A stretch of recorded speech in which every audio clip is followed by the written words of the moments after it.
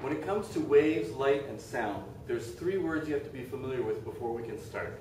And those words are cycle, so we're talking about vibrations or waves. Cycle, which is one complete pattern of a motion. And an example would be if you have a pendulum and you swing it back and forth.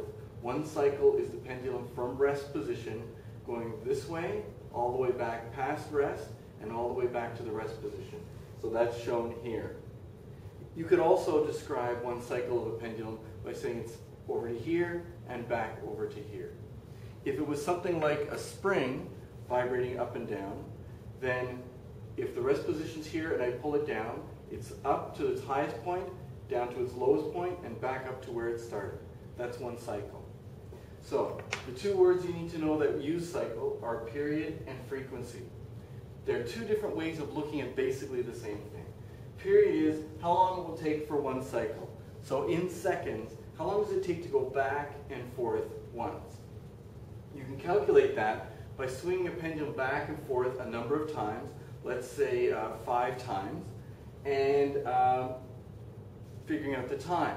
So I time this. Let's say it took me 10 seconds to go back and forth 5 times. So I take the time divided by the number of cycles. 10 divided by 5 gives me 2. The units are going to be seconds per cycles. We just use basically seconds. So the symbol for period is T because it's mostly interested in time. It's how long it will take for one cycle. So if there was 10 seconds to go back and forth 5 times, then it took 2 seconds to go back and forth once. That's its period. Now frequency is kind of the opposite of that. Frequency is how many cycles in 1 second. So if I have here the formula period is time over number of cycles, frequency is the number of cycles per time. It's actually just the inverse. In fact, 1 over period equals frequency. So it's a different way of looking at the same thing. The number of cycles I did in my example with the pendulum was 5 cycles, and the time it took was 10 seconds. So if I take 5 divided by 10, I get 0.5. So it's 0.5 cycles per second, but we use the unit hertz. So we've got period and frequency. Period is how long it will take for one cycle, and frequency is how many cycles you get in 1 second. Now which you use depends on the situation, because there are two ways of looking at the same thing. For example, if I'm talking about the Earth going around the sun, it makes more sense to describe its period. It takes a long time for the Earth to go around the sun, so its period is a very big number.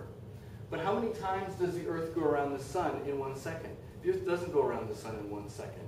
So it's not very good to describe its frequency because it would be a number like 0.00000, very tiny number. But some things, like the crystal in my watch, it vibrates 10,000 times a second. So describing its frequency, how many times it does it in 1 second, makes more sense. Describing its period, well, it's 0.00000, and we try and avoid that.